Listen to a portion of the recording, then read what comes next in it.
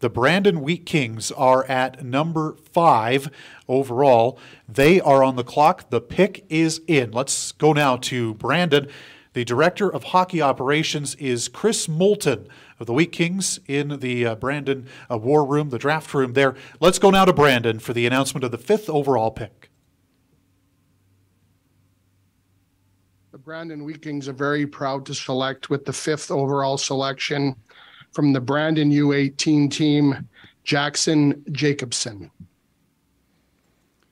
Well, one of the most dynamic players in the draft goes off the board to Brandon at 5. Jaxon Jacobson, a local product, which will make him and the team happy. Again, one of the few players to be drafted or to be granted U18 status this year, meaning he played up against stronger players. This is an excellent, excellent player. Very good skater, quick, shifty, can create offense out of nothing. And really, dynamic abilities in the zone. He's very good on his edges, creates time and space, finds passing lanes. He's capable as a shooter, as a passer, really just an offensive creator for Brandon and somebody that's going to be able to drive play at an extremely high rate. This is an excellent selection for the Brandon Wheat Kings.